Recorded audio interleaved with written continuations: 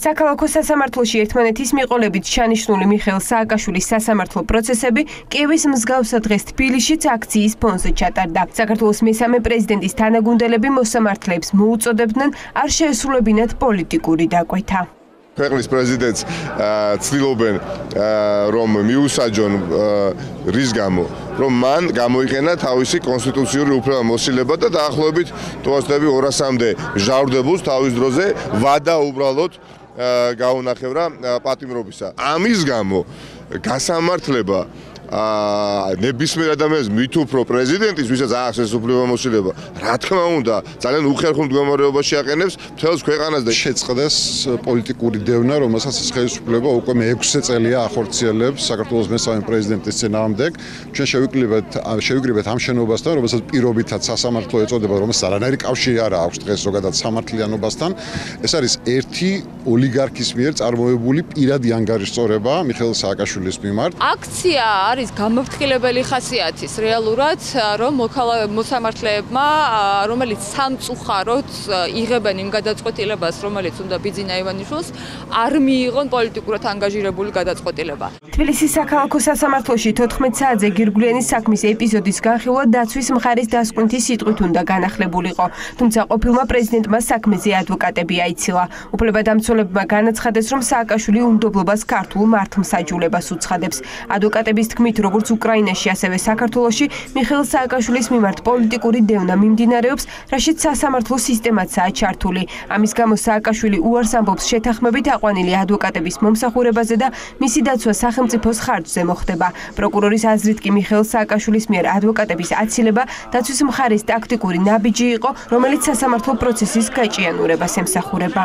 არაერთი პირი იქნა მხილებული და პასუხისგებაში მიცემული სწორედ აი ამ საქმის პარგლებიდან გამომდინარე და შესაბამისად ეს პერიოდი, რასაც ბრალდების მხარე იკვლევდა, იძიებდა და სასამართლოზე განიხილავდა, ზუსტად ის დასტურდება, რაც თავის დროზე ჯერ კიდევ სტრასბურგის სასამართლომ დაადასტურა, რომ პრეზიდენტთან დაწყებული ხელისუფლების ყველა შტო ჩართული იყო იმ ფაქტორში, რომ არ განხორციელებული იყო გირგვლიანის საქმეზე მართლმსაჯულება. გადაწყვეტილება არის მიხეილ სააკაშვილის მიერ მიღებული იმ გარემოებებით გასვალისწინებით, რაც მის მიმართ ხორციელდება ბოლო დღეების განმავლობაში და ბოლო თვეების განმავლობაში, როგორც საქართველოში, ასევე უკრაინაში, იმის გასვალისწინებით თუ რა განცხადებაც გააკეთა ბატონმა ლუცენკომ, რომ სააკაშვილს წაუყენა ფაქტიურად ულტიმატუმი, რომ თუ ახალწლამდე არ დატოვებს უკრაინას, ამ შემთხვევაში მოხდება მისი ექსტრადირება საქართველოში. ეს პროცესი ემსახურება მხოლოდ მიზანს, რომ მოხდეს გამამტყუნებელი განაჩენის, რაც შეიძლება სწრაფად გამოტანა ეგრეთ წოდებული შეწყალების საქმეზე, რათა ეს განაჩენი შემდგომ გადაეგზავნოს უკრაინის მხარეს და მომზადდეს საფუძველი ექსტრადირებისათვის.